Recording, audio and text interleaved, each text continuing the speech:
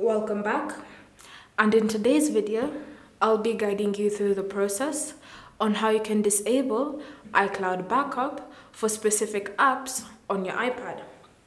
So the first step is to open Settings, and under Settings select your Apple ID. From here choose iCloud, then select the option iCloud backup.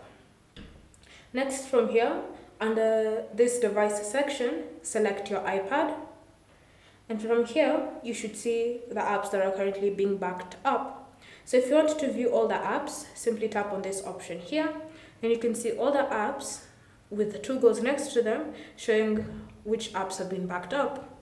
So if you want to disable backup, say for example for Facebook, simply tap on the toggle like that, confirm your choice, and Facebook will no longer be backing up.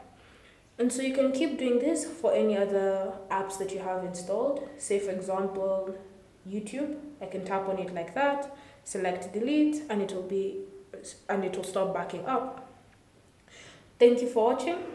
If you have any questions or comments, leave them down below and we'll get back to you.